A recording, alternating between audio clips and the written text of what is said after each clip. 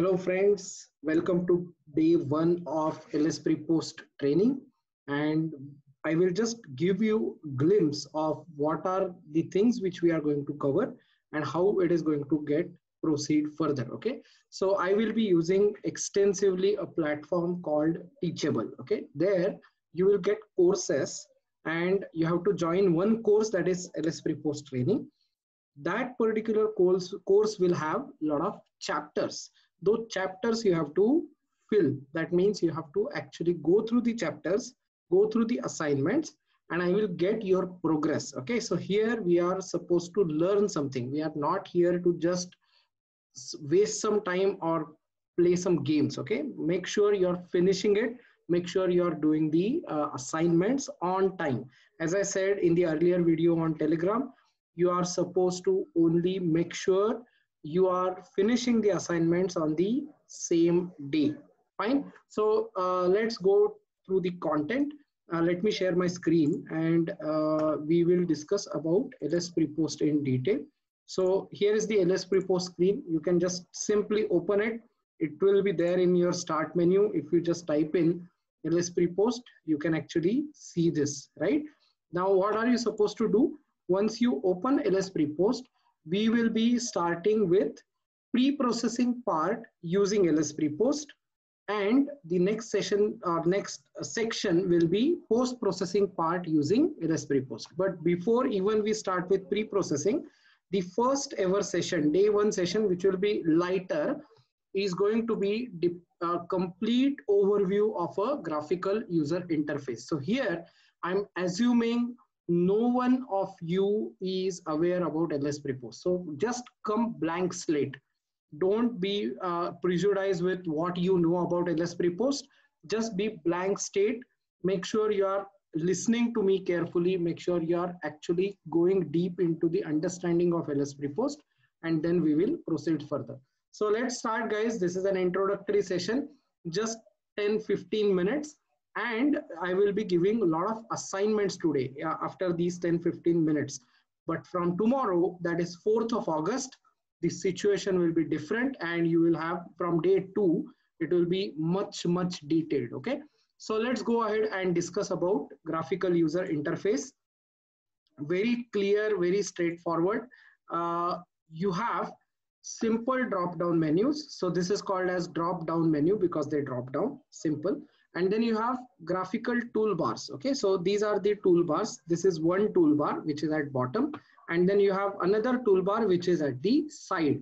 The side toolbar keeps on changing as you select various options. Okay, so as you select various options, you are going to get some different options on the other side. Okay, so here you have solid, surface, curves, geometry, post, etc., etc. Don't worry, we will be going through it in detail. If you go to file, you have various things which you can import. Now, because we are going to start with pre-processing, we are supposed to first discuss about what? We are supposed to discuss about geometry. So let's start understanding what is geometry. And here, if you go for file, you get open option, and here you are going to get options which are related to, sorry guys, file, open, and then you have options related to IGS and step, IGES and step. These are the two formats. So first assignment, guys, get long forms or get complete definition of what is IGES. It has a meaning, and get definition of STEP and just post it on Telegram group, or you may go for Teachable and just write down comment below. Okay, and then of course you are supposed to open ideas files. So universal files you can open. Ideas nobody uses now. You can open some other files also, Dyn9 files and all, XY data, all these things. But right now we are concentrating only on these two things, which is an IGES file and step file. Okay, so we can open an IGS file, we can open a step file. This you have to do. So you can open it later. It's very simple, regular menu. You all know how to open files. Now, when you go to open, there are some other files which you can open, as we saw right now, is binary plot, which is for post processing. a keyword file which is for either pre-processing or post-processing. And then we have this keyword plus D3 plot combination. Fine. So guys, let me be very clear. Let me stop sharing screen again, and let me be very clear what are the things which we are not going to cover. Okay. The first important part, be very careful. Make sure you are using all the legal data for any kind of pre-processing or even for post-processing. Okay, so the legal data is something which you are supposed to use. That is one part. The next part is LS Prepost is free for all. So you can install any instances you want, you wish to, and they are going to give you a lot of results. They are going to give you a lot of insights. Okay.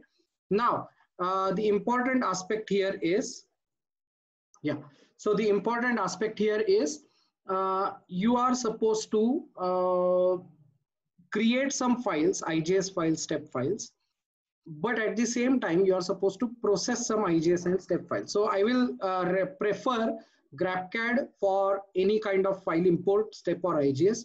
So GrabCAD is a good platform because it is typically not having any confidential data. It is like a freelancers working on that data. So you can just use GrabCAD. But at the same time, you can create your own files, or you can ask your designer friends to generate some files and get them out. Okay. So the intention for this training is to give you an idea about what is a pre-processor, what is a post-processor. We are skipping solver. This is not a solver training. We are skipping pre-processor like Hypermesh, which is a high-end tool, which is for complex parts.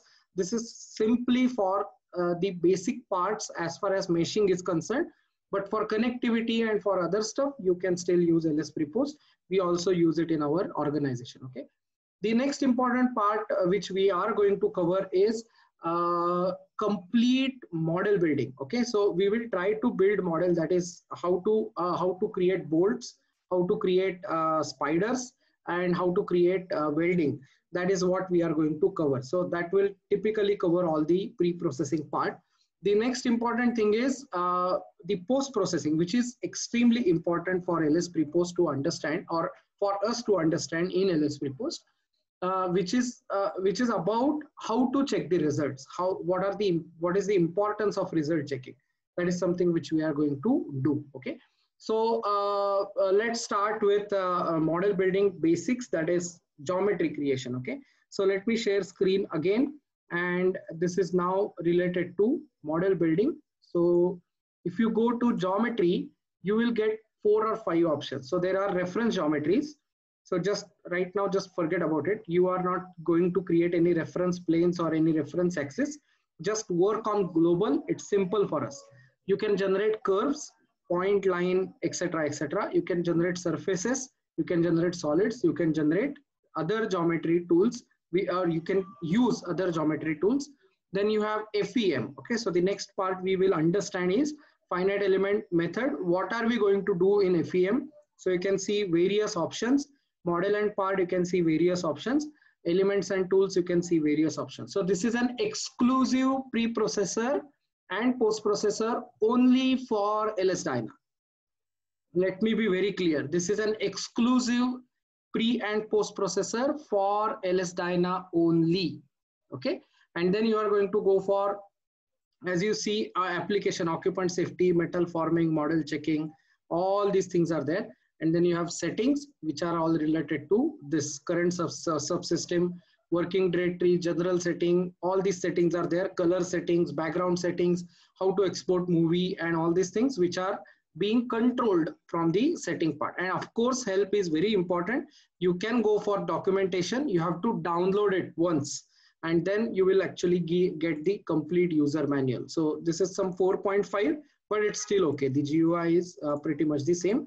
If you go to tutorial, you get all the tutorials as well. But guys, before you finish this training, don't go through tutorials because you will get confused. There are few things which are not really important. So we'll keep focused. And then of course you can go and search for tutorials and look into it for references. Then you have old to new. So this was an old type of interface. So if you press Control F11 or F11, function F11. So I am on a laptop, that's why I need to press function. Okay, so now, yes, guys, a very good news for all the users. The old GUI is not supported anymore. That means the old GUI is only supported till 4.7 point some version or 4.6. I am very happy.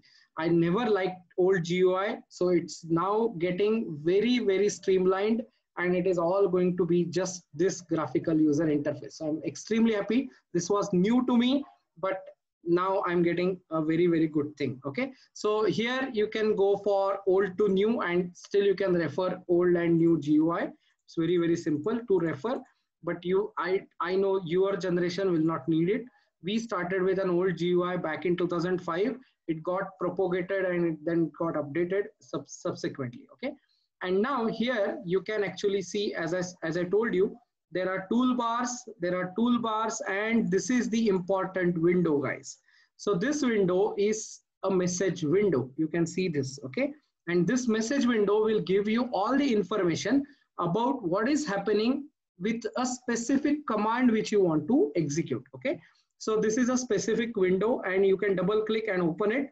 You can press Control and zoom in, zoom out. If you find it a little difficult to read, you can zoom in and zoom out to check what is being written there. Okay, you can clear everything, and you can actually close also.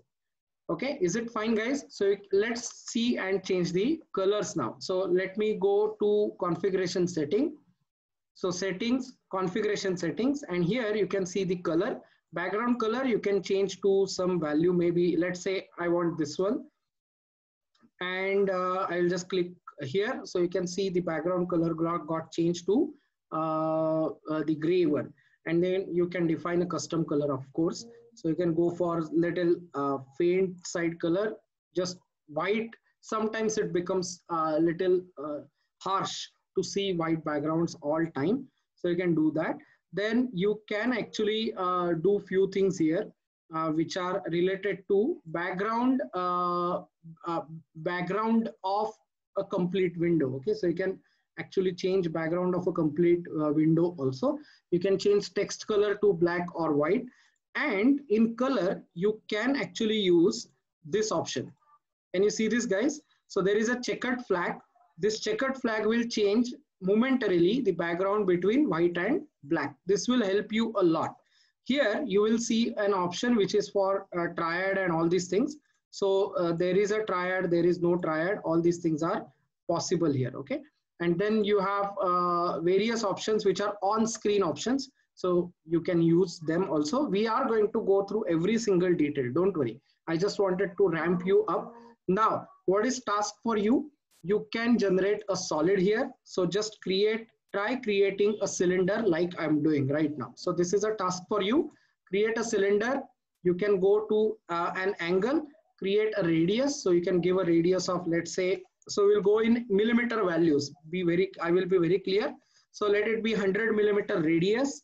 Your start angle is, let's say, 0, and end angle, let me make it 270. Okay, and then I will change this height. Okay, so the height end position is 3.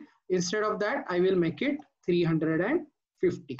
Okay, so you can fit. So I'm training you while you are doing it. You can make use of a fit window. You can see these two arrows like this. You can click there and your window will get fitted. So essentially you are generating a solid. Now here is the tree. This tree you are going to use if you are doing mesh as well as geometry together. You can export this. So you can save geometry as, and you can save this particular thing. Let me save it here in a new folder, LSPP training, and here I can save it as STP, STIGS, or anything like that. Visibility, curve, and all these things. Don't do anything here. Units are in millimeter. I will name it as partial cylinder. Okay. So this is your first task. So you have to save a partial cylinder geometry, that is IGES file or IGS file. Clear up to this point, guys? And then you can just keep on or click on close. So this way you can generate various geometries. So you can generate a box, you can generate a sphere, you can generate fillets. So let me try giving you a fillet option, and let me select a fillet on this edge, and I will give a radius of, let's say, 10 millimeters. Okay, can you see this, guys? So it generated a fillet radius. I'll click on apply, and you get a fillet here. Is it clear, guys? So here you can generate another fillet, and I'll just click on apply, and you can see a shape got converted to some other shape. It's kind of a cam.